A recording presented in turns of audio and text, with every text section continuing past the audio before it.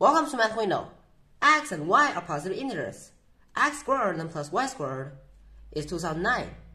Solve the value for X plus Y. How nice it is. How should we start solving it? Now, take a look at this equation. The right hand side is the number 2009. And the left hand side is X squared and plus Y squared. Because from X squared and plus Y squared, we cannot get the value of X plus Y, or the relationship of them, directly. So our first step should be some changes of this number, 2009. Normally, we have to factorize its prime factors. And you can find out that it is equal to 7, then times 7, then times 41. It can be written as 7 squared. So it's 7 squared, then times 41. Glad. This squared, we all like it. Since the left-hand side is X squared, then plus Y squared, and the right-hand side can be regarded as 7 squared, then times 41. So, does it mean that 7 squared is a divisor of X squared and Y squared? We don't know. We have to prove. How should we prove it? By using modulo. This video, maybe it can help you to prove it. And then we can find out that X and Y both should be the multiplus of 7. 7 is a divisor of X or Y. We should, or we can, do some substitutions. If we do some substitutions, and we can let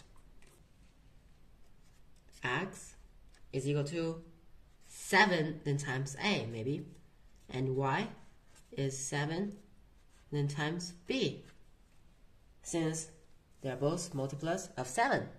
Substitute them into our original equation, X squared then plus Y squared. So X squared then plus Y squared is equal to 2009,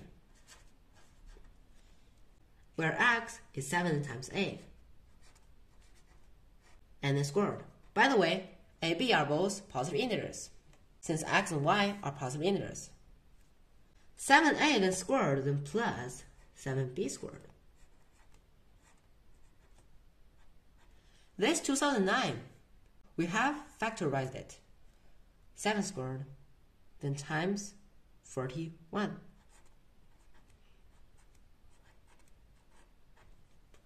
Seven A all squared is equal to 7 squared times A squared.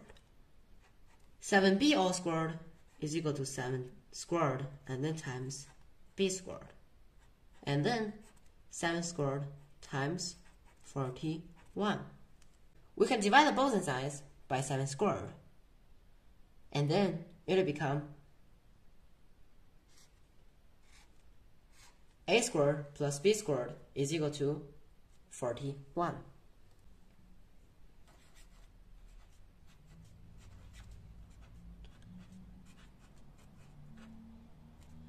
Now, this equation has the same form as our original equation, but what are the differences?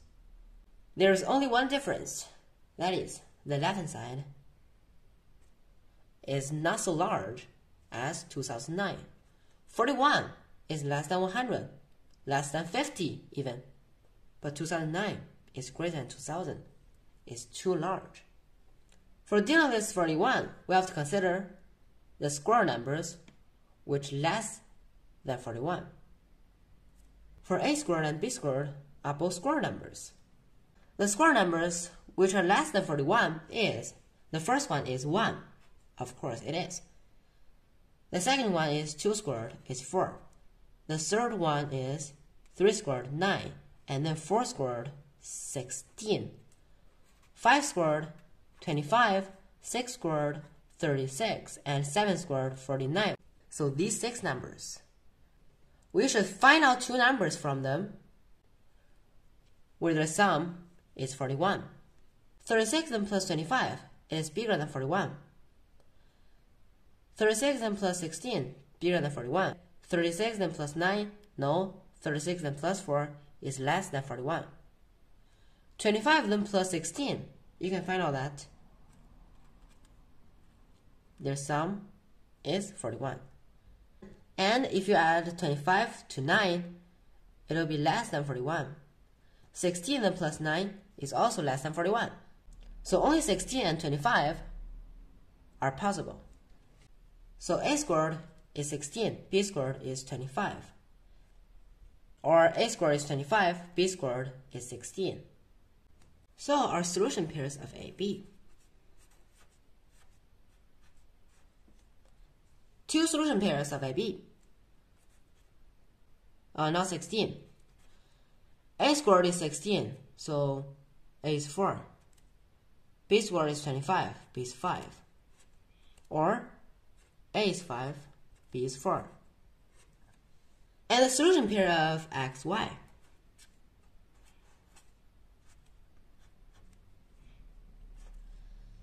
X is 7 times A. 7 times 4 is 28. Y is 7 times B. 7 times 5 is 35. And then 35, 28.